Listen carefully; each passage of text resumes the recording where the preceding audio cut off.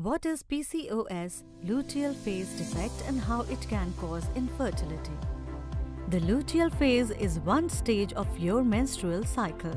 It occurs after ovulation when your ovaries release an egg and before your period starts.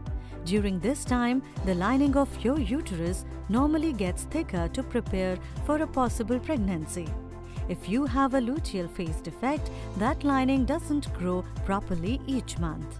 This can make it difficult to become or remain pregnant.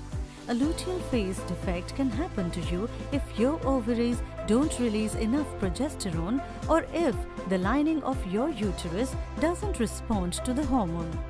The condition has been linked to many health problems, including things like anorexia, endometriosis, extreme amounts of exercise, hyperprolactinemia, too much of a hormone that's responsible for making breast milk, obesity, thyroid disorders, polycystic ovary syndrome.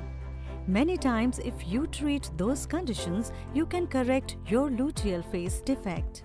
When you have luteal phase defect, you may notice problems such as more frequent periods, miscarriage, trouble getting pregnant, spotting between periods. Keep in mind that every woman can have luteal phase changes from time to time.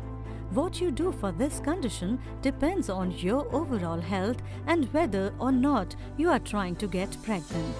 You'll need treatment, of course, if you have any health problems that can lead to luteal phase defect.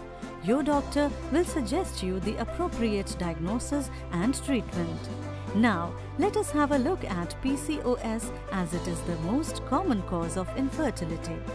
PCOS, polycystic ovary syndrome, is a syndrome or group of symptoms that affects the ovaries and ovulation. Its three main features are cysts in the ovaries, high levels of male hormones, irregular or skipped periods.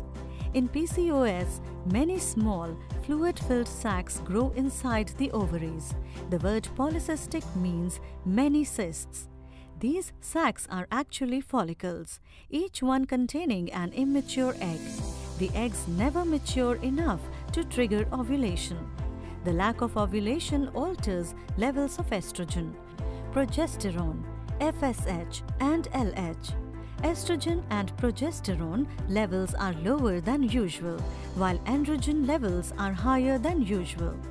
Extra male hormones disrupt the menstrual cycle, so women with PCOS get fewer periods than usual. Women with PCOS are twice as likely as women without the condition to deliver their baby prematurely. They are also at greater risk for miscarriage, high blood pressure, and gestational diabetes. However, women with PCOS can get pregnant using fertility treatments that improve ovulation. Losing weight and lowering blood sugar levels can improve your odds of having a healthy pregnancy.